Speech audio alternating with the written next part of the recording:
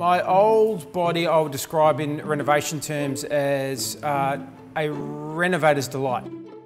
I've also discovered that apparently I had a very fat face. I didn't realise it was that fat, I just thought it was like a regular face. Turns out I had a fat face.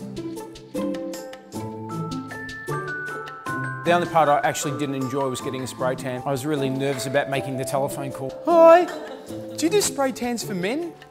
I asked for Moroccan sunset for my spray tan and they said, we've never heard of that. And I said, I just assumed that that would be a flavour of tan. Mate, that looks great. And then hold it about a little lower for me, that's great. This has been the bit that for the last 12 weeks that I have worked towards. Every time I thought about quitting, when I was at the gym or running 14 Ks or something like that, I just think about when you get rubbed down with lotion, big guy. Oh, what's that? Accidental trif? Flex? Okay, sure.